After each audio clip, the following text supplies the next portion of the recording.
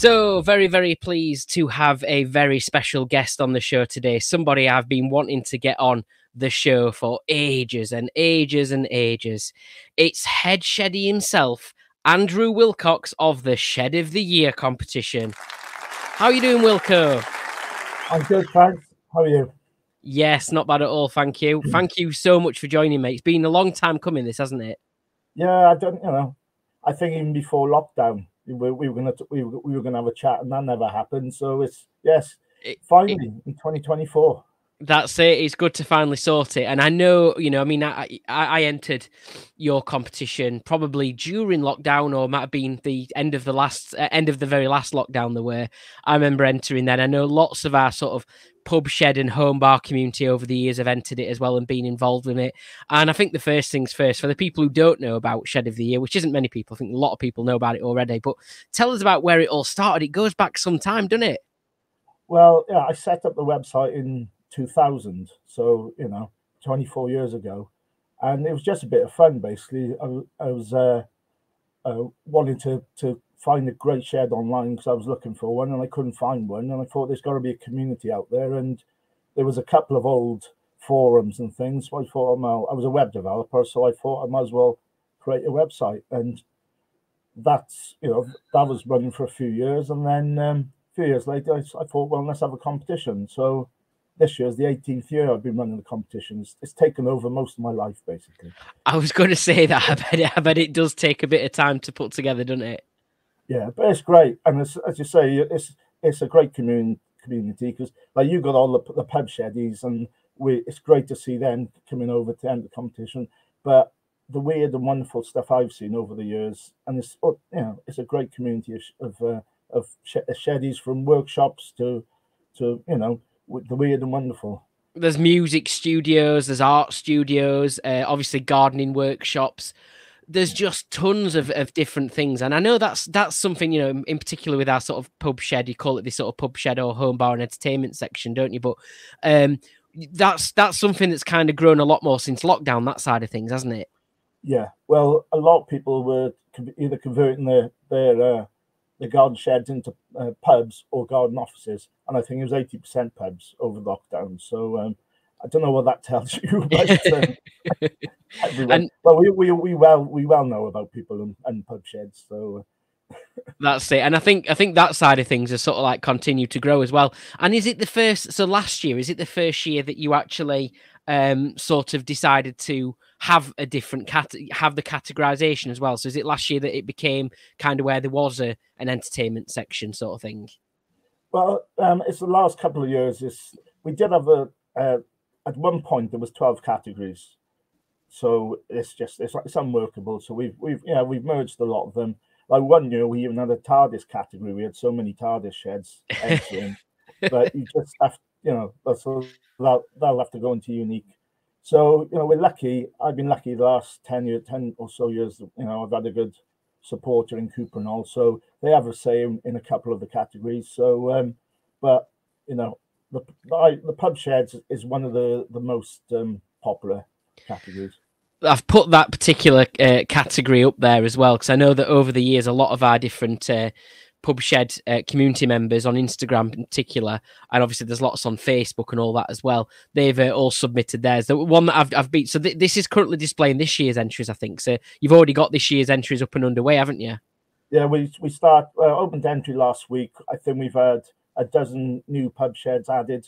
So yeah, and it's hopefully when the weather gets better, people they'll be out,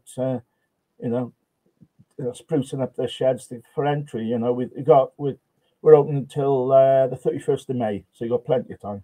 That's it. And I mean, because I can see just one of them that, on the first page when I opened it up, one of them in particular, the Canary and Cockerel pub shed. He came and visited this pub shed. We're having lots of meetups and see stuff now, Wilco. We're all meeting up and organising pub crawls at different times of the year, and we visit each other's sheds and stuff like that. And yeah, Matt from the Canary and Cockerel pub shed visited not long ago as well. So it's pleasing to see that his entry's in there. So if you've entered in the past, is it a case that you submit each year? If you want to, obviously. Well, if you've made any major changes, I welcome other sheds. Like we've got a couple of guys who entered in 2010 who want to enter again. So, it's that sort of thing. People are, you know, you know, they enjoy it. They enjoy the competition, and they enjoy showing. Off their sheds, basically. I think. And I think that's a good point as well, because although it's a competition, it isn't really just about that, is it? It's about that community thing, and it's about sharing what you've done. And yeah, most people go into it and they've got no idea that they might do so well in the competition, but it is just about seeing other people's and kind of adding on to that community.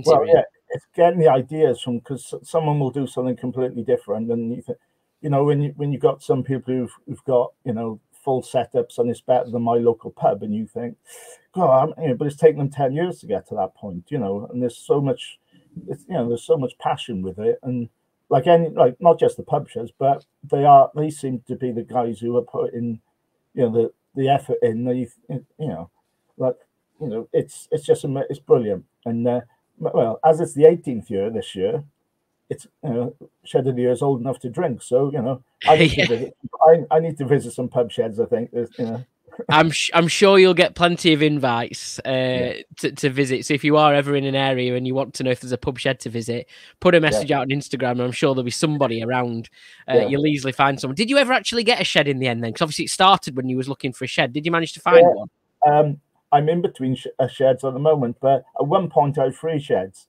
So I was very lucky, but I moved during lockdown, so I'm in between at the moment. But hopefully, But I'll never find the perfect shed for me, because I've seen everyone's perfect shed, and I just want a bit of it all, really. I wanted a mega shed which has got a library, a workshop, a brewery, fire station. Well, especially the pole, but that's another story. But you're looking for a mansion-sized shed, I think, is what you need, and then a different room for each one, or just get buy a garden centre, with all the different sheds in the back, and just do each different one.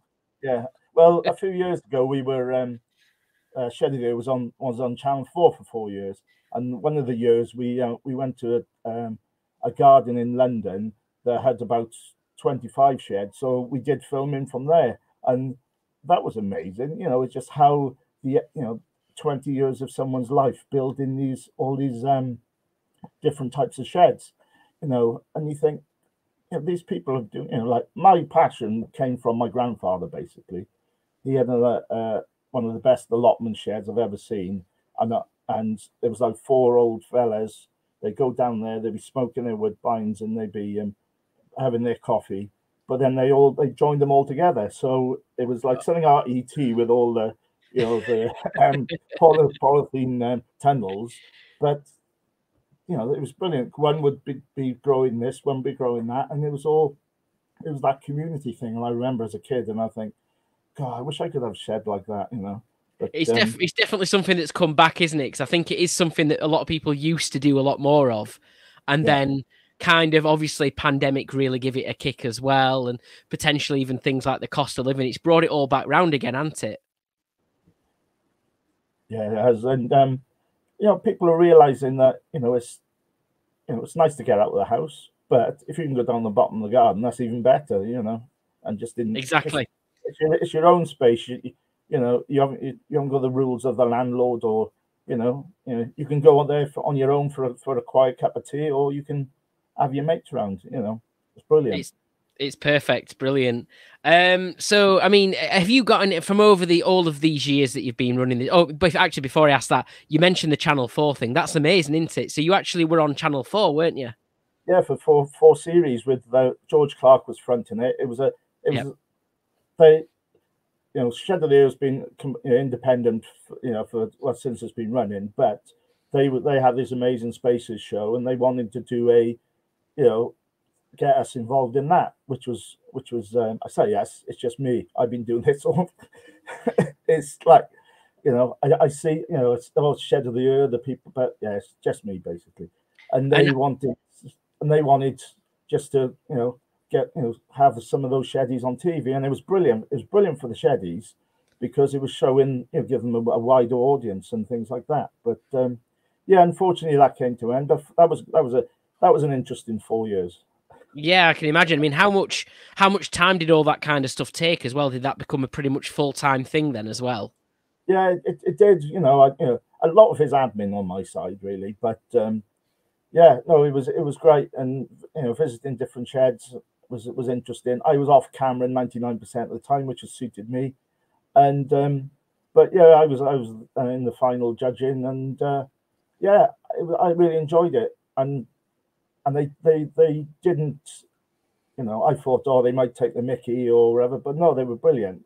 They appreciated what the Sheddies were doing, and okay, they like more eccentric ones, but that's good. That's what TV is, isn't it? But Exactly. yeah, Yeah. I'd like, even with like the YouTube and everything now, I think there is room for more sheds on the TV. I think, and hopefully Definitely. hopefully 1 year someone will come knocking again. That's it. And I mean, obviously, the other good thing as well is that, since those days, like sort of like, the rise of people doing the blogging and, like even like you said, the podcasting and stuff like that is helping them to get more attention as well. And people are kind of building those communities and seeing it in that way as well, aren't they? Which has been great. Yeah, like I've had a podcast planned for 10 years and I've never got around to it. So, my problem is I just, yeah, I'll do that, and then something else will come up, and I even bought domain names, I did logos and everything, and I never go around to it. But everyone else does it better, so I'm. Well, I can imagine how much time the actual, the admin side of Shed of the Year takes up, and the website that you run as well, which, like I said before, is just an amazing, like, it's basically a huge catalogue into it of all the different sheds that have been there and entered over the years, and it's absolutely brilliant. I mean, I'll put one up, which is last year's winner. So tell us about last year's winner of the overall competition, because obviously you had different categories, but this was the winner of the overall competition, the Franken Shed. Yeah, Archie's he's a sign writer and artist by trade, but he had his shed was falling apart. So during lockdown, he shored it up, put new sidings on, put a brand new roof, and then created a new window. And then he decided that he's going to work in it. He uses it for sketching and stuff like that, and a bit of gardening. So as he wanted to show off his work. So he'd spend months and months and months hand painting everything, and it's stunning, and it's very different. And this is what I think that's what caught our eye. It's just he's totally, and he's a great bloke, funny bloke, and but it's those stunning work, and you can't see in that photo, but on the window it's all gilded of all the tools he used to create the shed, and it's the little details he's put in. I think that's what caught our eye and everything like that. So, but it's nice to be, I love those creative ones, but maybe this year it is the year of the pub shed. That's hopefully. Exactly. And obviously we have our own judges on this show, but they judge song requests in our song request courtroom. And today we chose sheds as our theme. So we've had loads of suggestions. I know you suggested an actual shed song itself as well. Yeah. But we've had loads of different ones. Like we've had Shed Ringer for Love, for example, which is coming up a bit later on. Can't Get You Out of My Shed by Kylie Minogue. All sorts of different things. And we've got a judge who does all that bit later. So speaking of judging, as the head judge, what kind of thoughts do you have? What is it in your mind, the sort of things that you're looking for? What sort of things help you when it comes to the judging process and how you mark and score things? Well, as we love hundreds and hundreds of entries, and the first thing, if it catches my eye, first of all, I think, oh, that's interesting. If there's fancy or not is fine, but if it's been built, from scratch, I like that. That's the best. If you can see, like we've got one guy who's entered a couple of years ago, and he put like 250 photos up, and it was every stage of the build and everything like that. That's great, but then sometimes you think you should have done a video, mate. But but it's the passion of, right, someone's doing this, that they've either planned it out or like they haven't got a clue what they're doing, and they just put it on a napkin, and they've watched YouTube videos, and that they're my favorite sort of sheds. And then it gets to the point when once you've got your shell and you've built all that, make sure it's insulated and it's watertight. You get electricity down there if you can. And next thing is then what you're going to do inside, and that's if you've got a blank canvas, you think it's all the imagination then of the shed, isn't it? Like I love a workshop shed. I love where people are creating something in their sheds. But nowadays, you're creating something in your shed. You're not physically making something, but you are. So this is the thing. The criteria will change.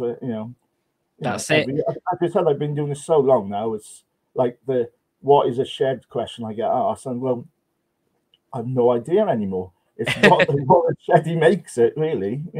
That's it. So are there some guidelines though? So like obviously sheds by sort of tradition used to be sort of wood built, didn't they? But are you a little bit more open these days to more stone sort of things?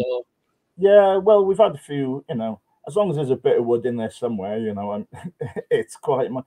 But again, if it's someone's built a stone shed, like a bothy or something, from scratch, you've got to give that a look. It's because it's still a shed, it's still being used as a shed. So, yeah, I'm so open on the definition; it's unbelievable. It's I do get the odd email saying, no.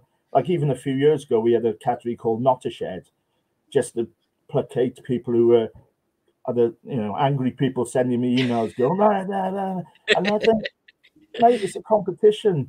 It's a bit of fun, even though I take it very seriously, but it's, and the sheddies do. But in the end, it's just showing what the British public can do, and for good, basically.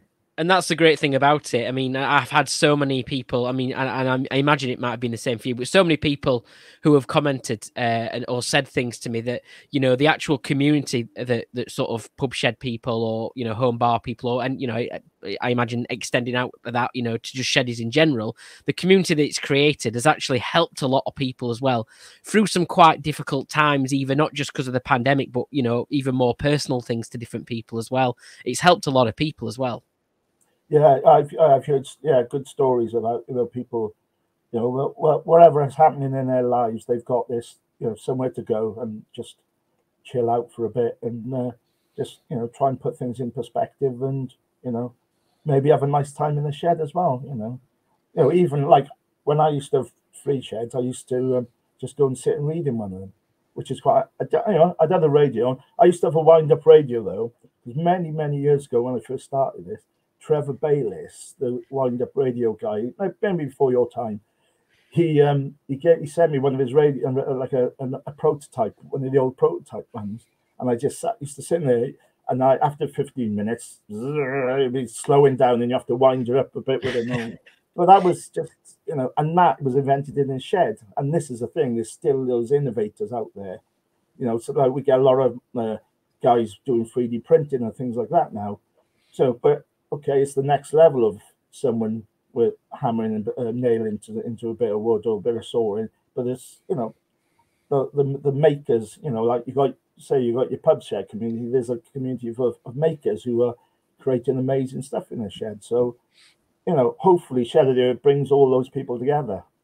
I certainly think it does, and like I say, I've seen so many people from our community who enter it and like to share their shed via it and things like that. So yeah, anyone who's listening, please do enter. Before we ask about the entering process and put that up on screen, just for you to remind everyone, I know obviously we've got our winners and you can go through the site and look at the winners previously, but is there any shed that stands out in particular from all your time doing it? And there'll probably be loads, but have you got one in particular that you can remember for whatever unique reason it might be?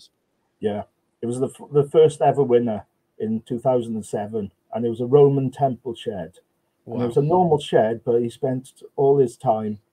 The guy was Tony. He's no longer with us, unfortunately. And but he just created this Roman temple, and I was thinking, oh, this is the maddest shed I've ever seen. This is the first year I was winning the competition. It can't get any madder than this, right?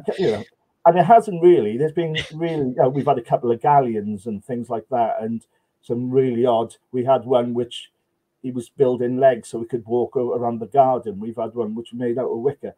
But the original, the Roman temple shed, is still my favourite shed. And that's 18 years ago, and amazing. That's what's scary, really. You think, I was reasonably young when I started this. The competitions, I don't think it's aged you, Wilco. I think you're still young at heart. Right. I hope so.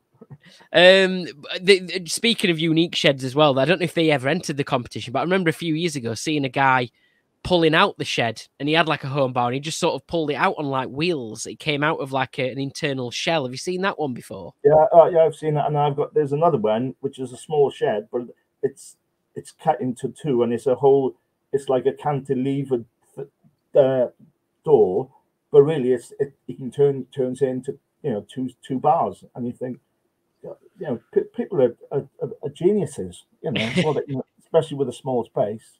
But yeah, I've seen I've seen things that you will never believe in the shed world. Well, make sure everybody checks out the the Shed of the Year website. Obviously, that's Reader's Sheds, and obviously you can see all the sort of previous winners and entries and all sorts of stuff like that. I'm sure some like YouTube clips are still about as well, aren't they, from the Channel 4 days as well? Yeah, they're around that, and for some reason it disappeared from their thing. But apparently it's on some free TV channel in America at the moment. So I'm getting quite a lot of people searching for that, and from America. So it's been on in South Africa, it's been in New Zealand. So it is repeated around the world, but not in this country. But well, that's and the other thing on that, sheds in terms of sheds are growing across the world as well. It's not always been a thing in other countries. Because I mean, a lot of especially in the hotter countries, they're used to kind of having outdoor bars and stuff like that anyway, and things like that. But the term pub shed I know has been growing across the sort of different parts of the world as well, and people are actually using the word shed, which hasn't really been used as much as it outside of the UK. No, it's I think the last 5 or 6 years I've seen a lot. Like the competition's open to UK and Ireland, but we do accept international sheds because we can't, and hopefully this year we'll have some sort of, competition for them as well. But we'll see how it goes. That's it. Well, I know. It's just trying to find a sponsor for international sheds, and because that's it. Well, I mean, I know that we have a lot of international sheddies who listen, so feel free to send them through anyway, because it's like I say, it's more just a director in it. We want to be able to see and show them off. So yeah, there's thousands and thousands of sheds on there. It'll be nearly 4,500 at some point this year, I think, and that's, as you said, it's an archive. It's an archive of the last 20 years of 20 odd years of my love of sheds. So whatever happens, hopefully in 100 years time it'll still it'll be there in some sort of museum, an online museum. Well, that's the other things we've had. I enjoy the museum sheds. We've had quite a few coin ops museums. We've got one guy's he's got about 30 Victorian toilets in his sheds, and so I quite enjoy that side, not the eccentric side of the shed world, because there's always an interesting story behind every shed. Brilliant. One thing we did get, because I did kind of put out there, for people to ask questions and stuff like that. Somebody said, well, I think it was the Taylor Tavern actually. He said, "Have you ever had chance yet to have an actual beer in anyone's pub shed?" Yeah, in the early days, I used to go to quite a lot of the semi-finalists pub sheds, but I'm the last one I was at was I was down in when we were filming in London. I went on one of the previous winners. They make gin in their shed. Okay. I went to his sister's shed in London, and I had the gin there that he makes in his shed in Scotland. So yeah, it's quite. I visited, a few of them I visited over the years and managed to stay until midnight, and then you can stay on the sofa. So yeah, hopefully this year, because I've said it's the 18th year, I want to do something to celebrate it. So I may have to look at the map and see. That's it. Well, I live in South Wales, so there's got to be. Within 4 hours of South Wales, I think. Oh, I know we've got the Tiki Bar Neath in South Wales, and there is what's the other one? There's one in Newport as well. The Slug Inn, I think they call it. So there's a few. There's definitely a few on our radar that way, and obviously there'll be plenty more, on the Facebook community and stuff like that as well. So there we go. I'll keep an eye out as well. Cheers. That's it. So just to finish with, then let's just talk about obviously the entry process. So yeah, do you want to tell us a bit about that, and obviously what the prizes are for those people who are lucky enough to win as well? Yeah, well, it's £1,000 cash from our sponsor Couponol, £250 worth of their products, and the winning shed gets a plaque to put in the shed or on the shed. So yeah, you've got until the 31st of May to enter. It's normally midnight, but it depends if we're going to bed early. And then you can just put the information about the shed. I put as much details as you want.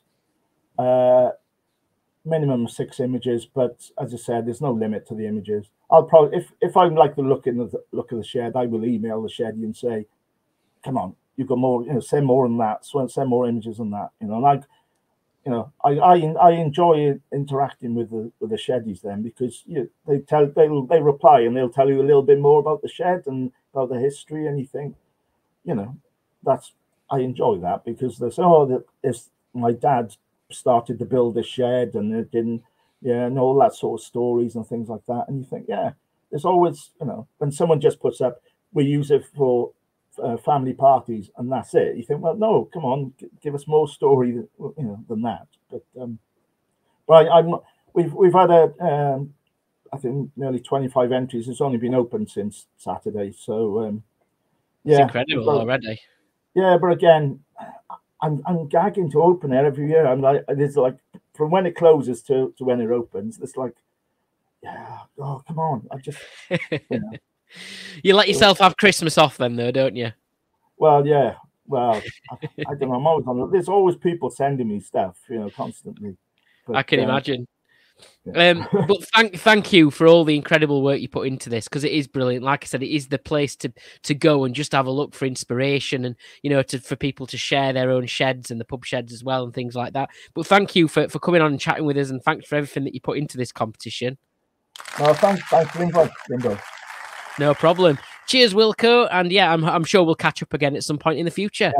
Yeah, maybe I'll pop in. Yeah, definitely do.